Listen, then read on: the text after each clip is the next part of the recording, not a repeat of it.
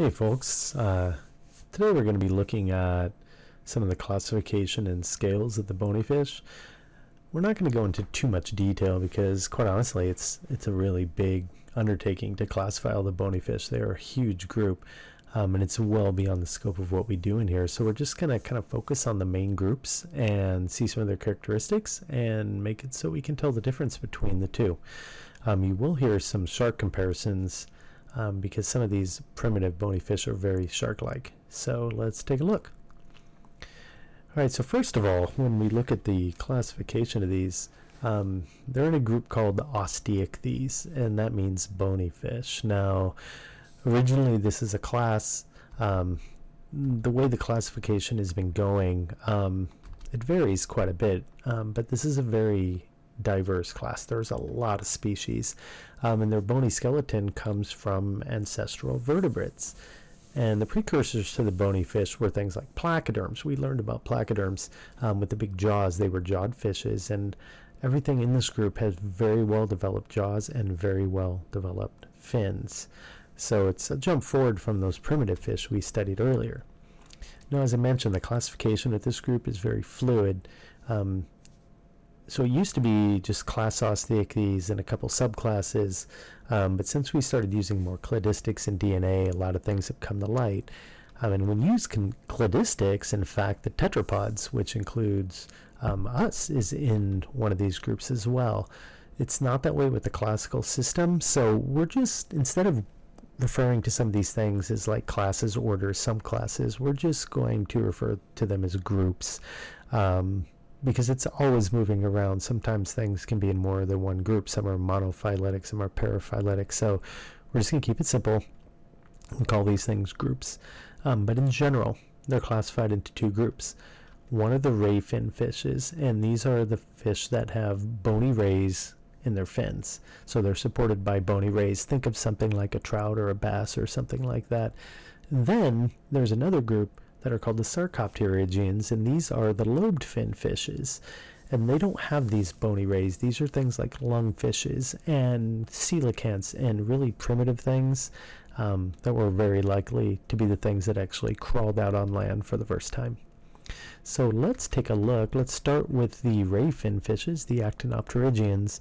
Now the vast majority of fishes are in here. This is almost everything. There is not a lot of lobe fin fishes out there, so the ray fin fishes are definitely the biggest group.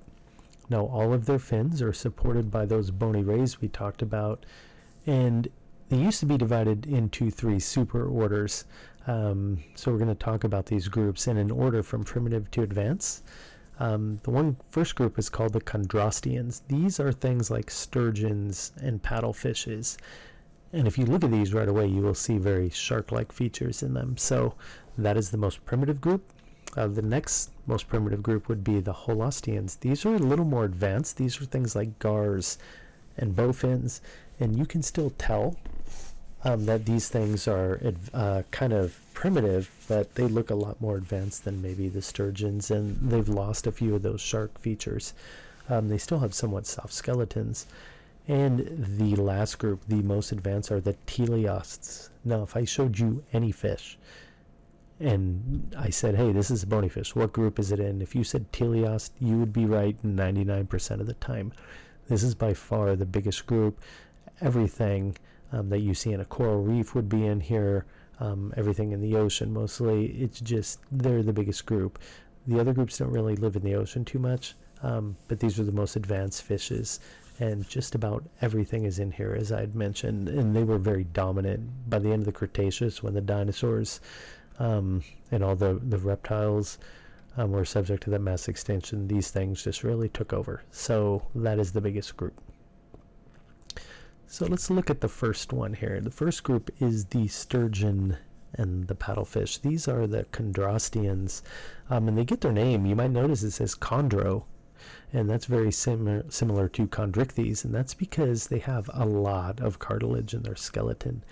Now these things get really big. You can see this picture of this lady holding this big giant sturgeon. They generally live in cold waters.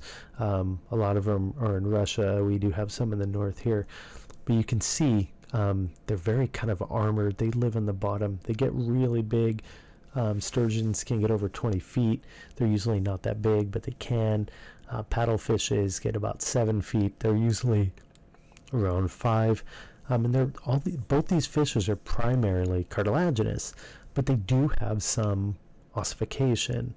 And if you look at the tail on the sturgeon up here, you can see the tail right here. Let me point out this tail right here. This right here, man, that's a heterocircle tail, and you can even see the top lobe down in this picture right here. That top lobe is bigger, which means it needs to create lift. And if you look at the fins, how they're flat, they're almost shark-like. Notice that there's not a whole lot of pectoral fin in the side. The pectoral fins are lower like a shark, and it has kind of a shark-like shape. So even though these things have a lot of cartilage, and they are closer to sharks than maybe the teleost fish, their ancestors were very bony, so their ancestors had bone, and they've kind of lost it, so these are kind of derived traits. So let's take a look, see if I can fire up one of these videos here.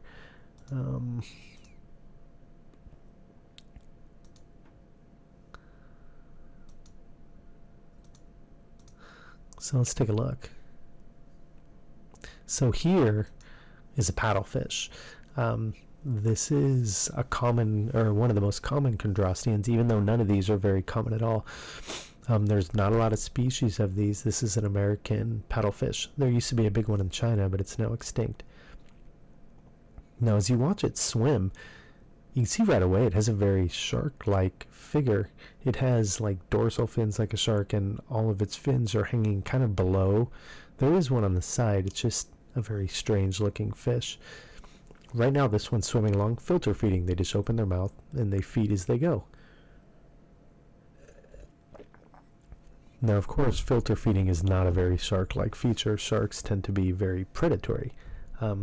So you can see right away this is just a weird looking, very primitive looking fish. Not a lot of fins. The dorsal fins way back. I should say not a lot of fins on the top. The pectorals and the pelvic and the anal fins hanging off the bottom. So these live in the Mississippi River, places like that. Anyway, really good look at a paddlefish, a very primitive fish, and that would be in the chondrosteans. Alright, so if we look at the next group, the holosteans, these are a little more common. They're in the gars and the bowfins are in this group. They do have that same kind of cartilage skeleton, but they've lost, they've gained a little more ossification. So they have this thin layer of bone that kind of covers that skeleton. So whereas they're still kind of soft in the body, they do have a little more bone than the last group, the chondrosteans. Now these are more related to other bony fishes. If we go back to the slide with the chondrosteans, you can see these little spiracles. Remember, sharks have those and rays have those to breathe with. Chondrosteans have kind of maintained those characteristics, whereas the holosteans, they've lost that. Spiracles are reduced. You can't even see them. And notice the tail. It's close to a heterocircle tail, but it's almost completely homocircle. So they've kind of went more towards a bony fish tail. So these are more closely related to the teleost than the last group. But still very primitive looking. And you can see the jaws on this thing. This is a small gar, and they just have these huge teeth. So very predatory fish in here. Contains both the bowfins and the gars. So here is a bowfin. Bowfin are really, maybe they're not as primitive looking as the other ones, but you can tell they're primitive right away by looking at their tail. The fin tail fin's kind of small, the caudal fin, and they have a very thick caudal peduncle. But the dead giveaway with a bowfin, it has that really long dorsal fin that starts in the middle and goes all the way to the tail. And also has those fins hanging underneath. So it's a pretty primitive looking fish, the bowfin. Sorry about that. So let's go back and look at this other group. The other group in here are the gars, and here's a clip from River Monster about the gars. I've got to walk the talk. So let's take a look. I've got to venture into the gar's own underwater world.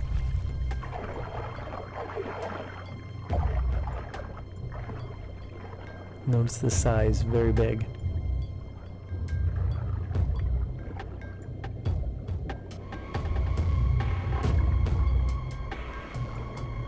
None of the gar show any intent to harm me.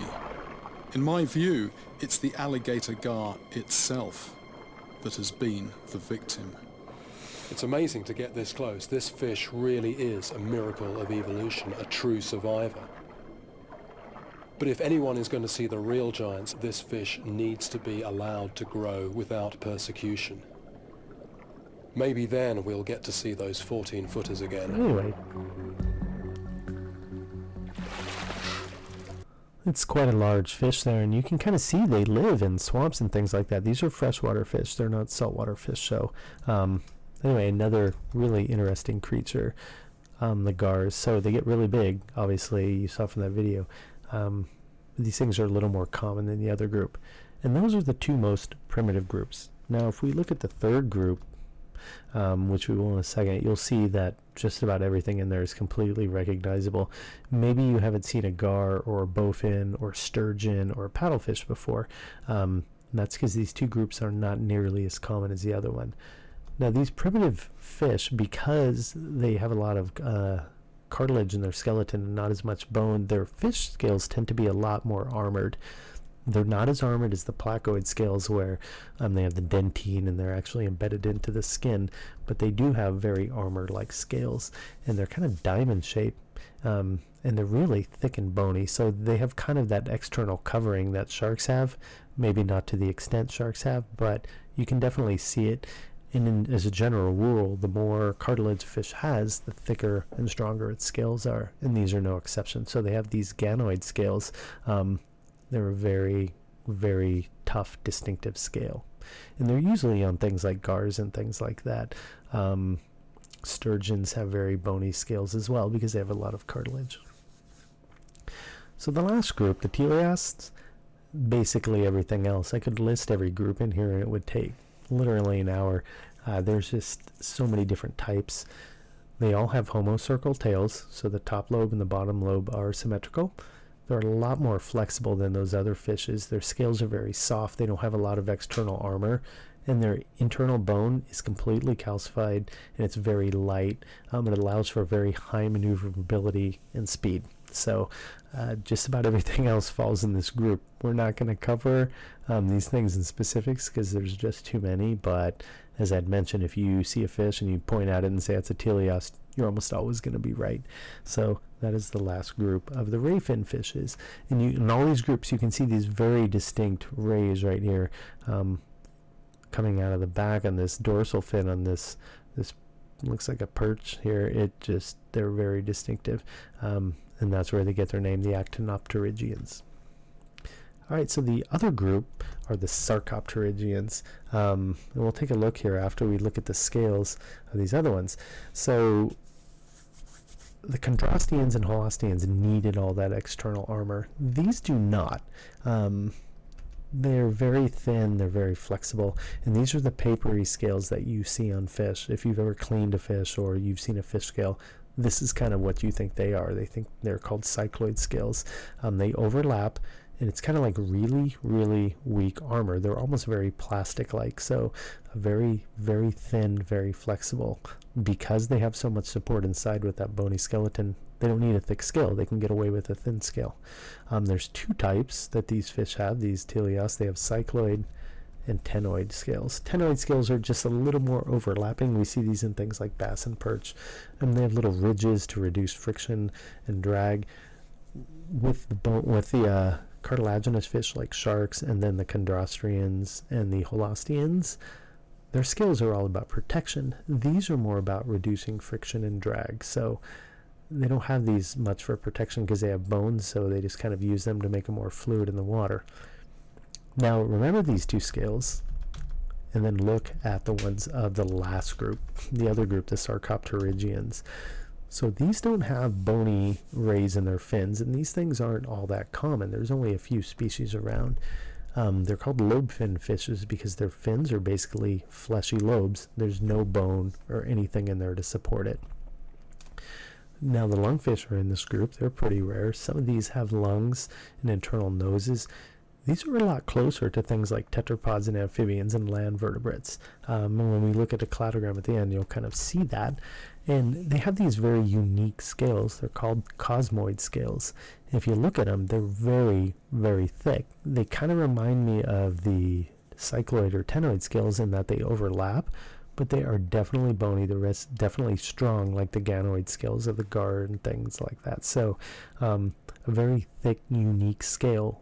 They're only present in coelacanths and lungfish. So very armored, very thick. They almost look like they're made of leather.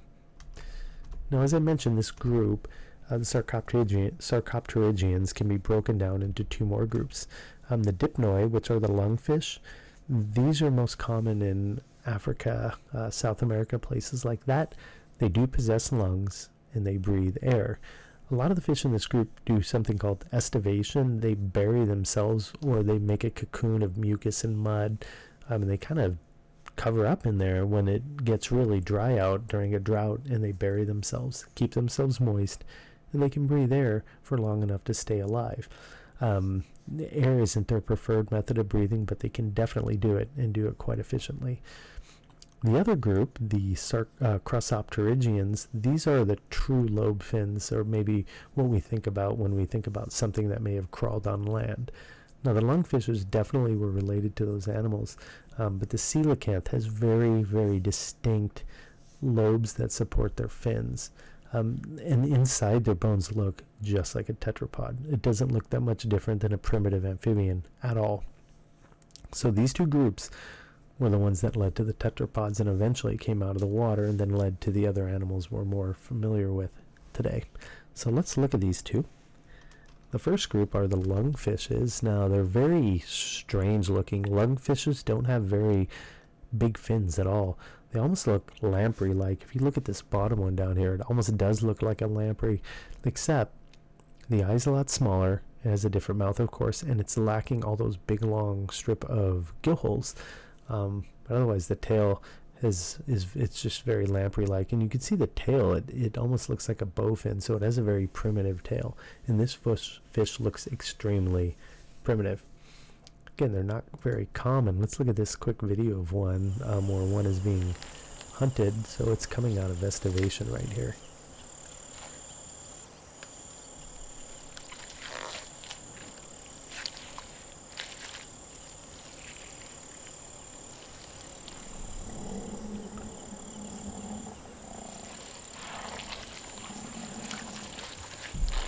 This is a fish, a lungfish. It's been cocooned in mud and mucus underground for months, waiting for the waters to rise. Primitive lungs allow it to breathe air as it searches for the nearest pool. But reaching water doesn't mean safety. Man, it's one ugly stork.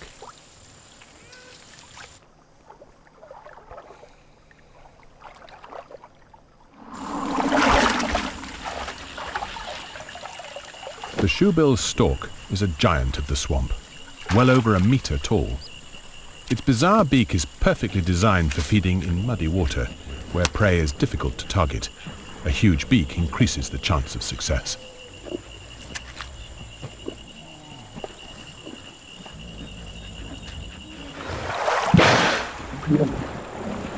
Alright, well, that was a big stork that got that lungfish. So anyway, you can see when it picked up the lungfish, it doesn't have a lot of fins on it or anything, just has a couple kind of small ones hanging off. So those are lungfish. They live in Africa, South America, places like that. Right, the last group here are the coelacanths. So the Crossopterygians are kind of a peculiar case. You can really see the distinct lobe fins right here. So there's no rays or anything. These look like rays, but they're not. They're just kind of fleshy spikes that are sticking out. They almost look like frog feet in the back. Now, what the most peculiar thing about the coelacanth is, we thought they were extinct. We didn't even know they existed until we caught one in the 20s. We thought these were just kind of a thing in the past that we only knew from the fossil record, but they're alive and well. We caught one off Madagascar. They tend to live in deeper waters.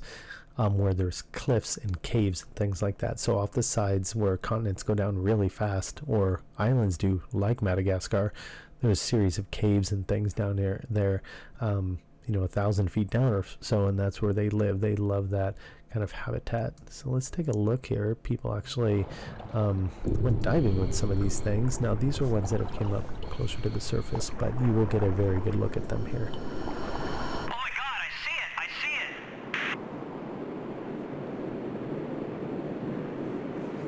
Holy shit!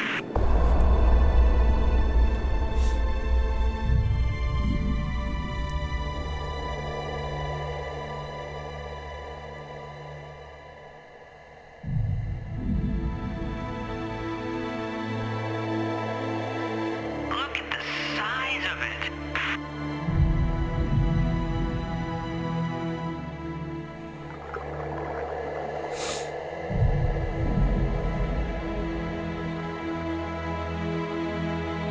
It's looking right at me. Nobody move. Whoa!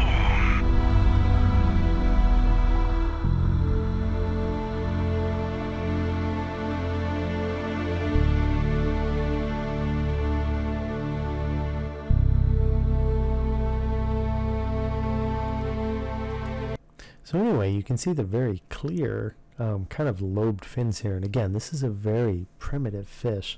So this is obviously in pretty warm water, because the one guy that was taking the pictures, he wasn't even wearing a wetsuit. So that diver is, but the other one was not. In fact, let me go back here. The guy looks like he's wearing khakis and like a button-down shirt. So the water can't be that cold there. So this is probably right off Madagascar. It's the weirdest dive suit I've ever seen. But anyway, just a very, very prehistoric fish. You can see its eyes. They're made for deep water, and so on. So anyway, that is the coelacanth. Really cool looking fish. A Crossopterygian, one of the most primitive fishes out there, and thought to be extinct for a long time. Now if we look at the limbs of one of these things, the Crossopterygians, you can see they're very close to the tetrapods. Right here would be typical lobe-finned fish versus a tetrapod, and you can see the analogous structures, H, U, and R. These are carpal bones, and you can see they're very, very similar to that of an early amphibian. So their head structure is very similar. Their tail is kind of similar. Basically, you take the fins off, and you got yourself a coelacanth or a lobe-finned fish here. So anyway, it's very likely this is where these animals came from. The DNA matches up pretty well. And if we look at a cladogram of these things, it's actually even more obvious that they're more closely related to the tetrapods. So these are all the jawed fishes. Of course, first we looked at the agnathans in this cladogram. That is the outgroup. These are the hagfish and the lampreys. And then we looked at other things like sharks and such. Here's the placoderms. Those were the first, if you remember, they were the primitive fish with the big jaws, big external bony plates. Then right here are the chondrichthyes, the elasmobranchs, and the holocephali, the chimeras. Now after them, here's the acanthodians, and if you remember, we looked at these. They were called spiny sharks. They were kind of intermediate fish, and truly this is where they fit. They're technically teleost fish, but they're not truly bony, and they're very shark-like, so they kind of fit in the middle here. In our bony fish, here's our two main groups, the Actinopterygian, which are the ray fins, and the two types of Sarcopterygians, the lungfish, and then the coelacanths. Here are those other groups right here. And of course, then we have amphibians right here, and then amniotic animals, things that have eggs like mammals and birds, and things like that. So you can definitely see that the lobe-finned fishes are very closely related to the amphibians. Alright, so that is it for just fish classification. We're not going to go into any more depth than that or detail than that. If you have any questions, feel free to ask during our office hour. And I will see you guys in Canvas conferences. Have a great day.